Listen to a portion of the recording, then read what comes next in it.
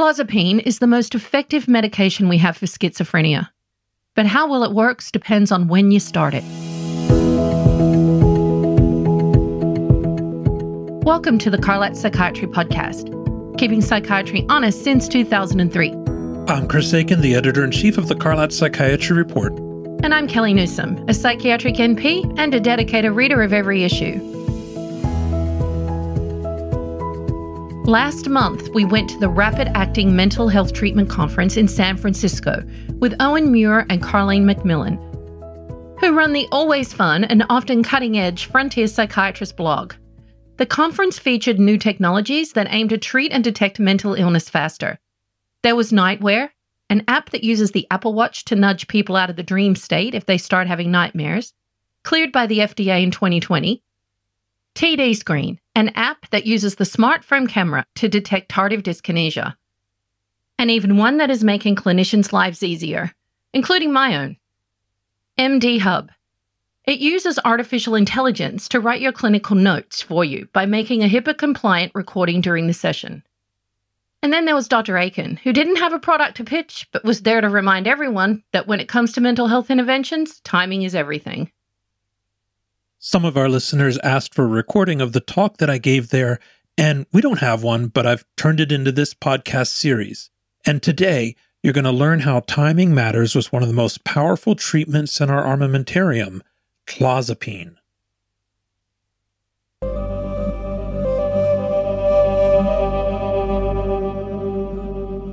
Experts may disagree on which antipsychotic to start with schizophrenia. Some like risperidol, or outside the US, amisulpride, both of which have a large effect size. Some choose cariprazine for its possible benefits in negative symptoms. Some like olanzapine, which shines for its efficacy, but not so much for its metabolic risks. Others use olanzapine, second line, and reach first for ones with fewer metabolic risks, like lumateperone or Cobenfy, the new xanomeline and trospium combo pill that doesn't block dopamine. But wherever you start, all experts agree on where you should end up if things don't go well. Clozapine. Treatment guidelines tell us to move to clozapine after 2 failed antipsychotic trials in schizophrenia, where failed means they tolerated the drug enough to give it a therapeutic trial, and it didn't make a meaningful difference in their positive psychotic symptoms. We may not expect a full recovery on an antipsychotic, but they should at least bring the patient to a functional level where they aren't going to the hospital or causing frequent problems in the family because of psychotic behavior. And that's the spirit of the guidelines. But if you want technical details, we got them.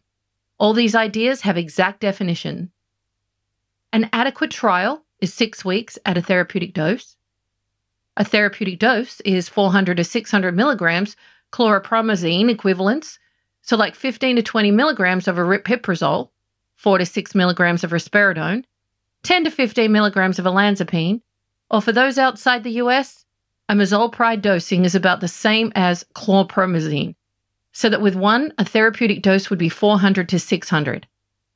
A meaningful difference is more than a 20% of reduction in psychotic symptoms.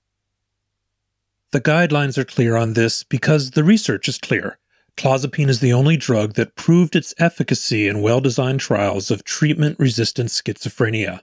A close second is high-dose olanzapine, like 25 to 50 milligrams a day. In 3 out of 4 small randomized controlled trials, high-dose olanzapine was equal to a switch to clozapine in treatment-resistant schizophrenia. Now, clozapine also has a few other extra benefits that cause some guidelines to move it up to second line for specific populations, like patients with problematic aggression or self-harm. Clozapine prevents suicide, violence, and is the only antipsychotic that does not cause tardive dyskinesia. That's actually clozapine's origin story. In the 1970s, tardive dyskinesia was becoming a big problem as psychiatrists turned to high doses of high-potency antipsychotics to try to help patients who weren't responding. We're talking like 10 to 20 times the usual dose of haloperidol. The attempt was well-meaning, but ultimately failed to do anything more than cause side effects like TD. And it was into this world that clozapine took its first steps.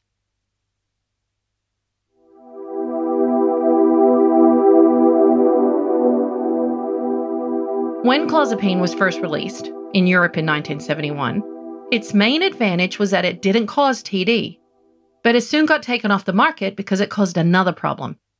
1 in 100 patients who took it developed potentially fatal neutropenia on the drug, causing most countries to voluntarily withdraw the drug a few years later.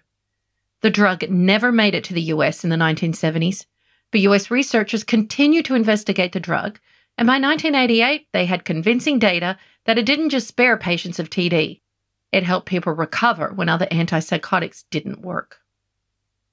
Now, if they were seeking approval for clozapine in depression or panic disorder, this would probably still be a no-go.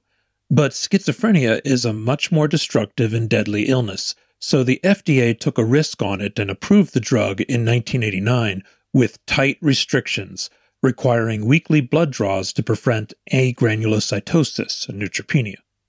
In 2005, they lowered that frequency, and the current REMS program for clozapine requires weekly monitoring for the first 6 months, then every 2 weeks for the next 6 months, and then monthly as long as the ANC, that's a marker for white blood cells, stays normal.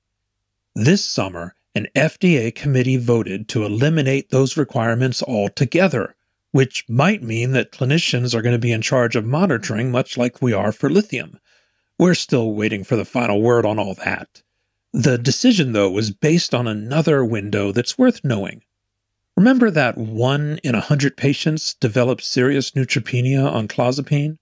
Well, nearly all of those cases occur within the first 4 to 5 months of starting the drug.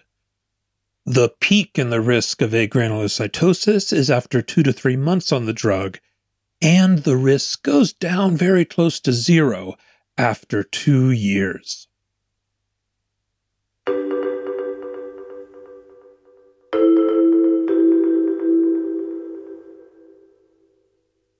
Let's pause for a preview of the CME quiz for this episode. Earn CME for each episode through the link in the show notes. According to a 2017 study, optimal response to clozapine was achieved when the drug was started within how long from the onset of treatment-resistant schizophrenia? A, 1 year. B, 3 years. C, 5 years. D, 7 years.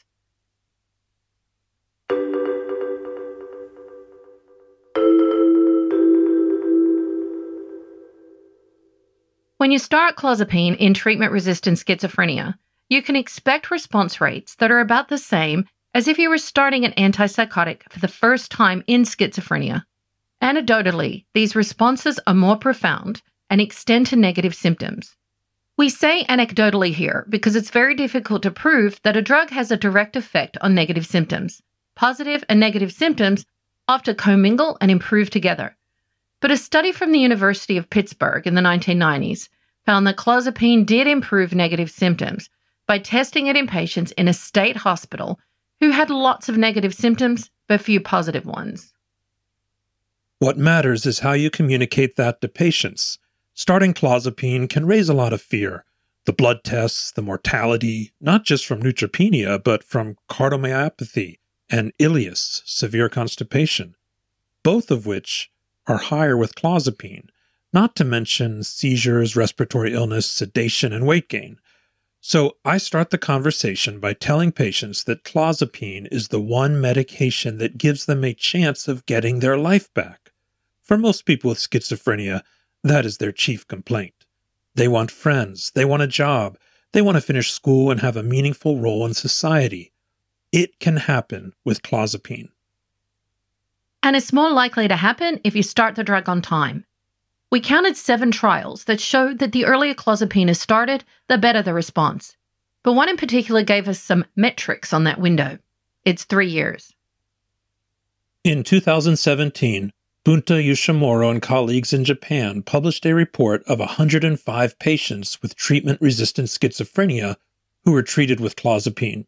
Using the same technology that helped radar operators identify enemy targets in World War II, the receiver-operator curve, they identified the sweet spot where clozapine has the greatest benefits. It's sometime within the first 2.8 years after developing treatment resistance, which we'll round up here to 3 years.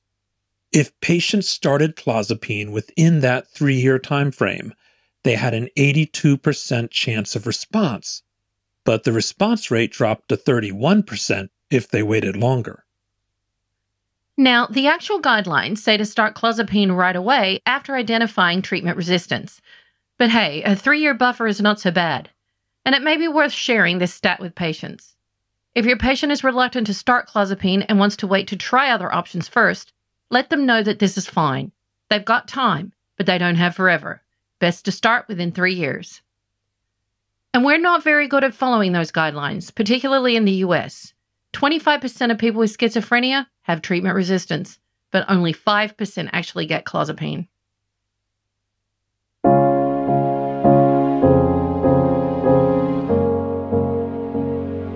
Here's the bottom line.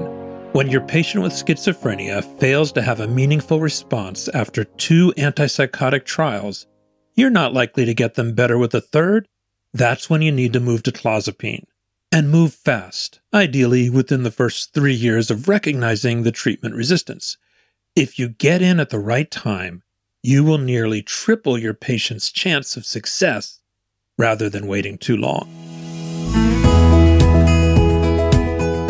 Got questions? Something bugging you about psychiatry that you can't figure out? Or maybe you found solutions you'd like to share? Send us your feedback to asktheeditor@thecarlatreport.com.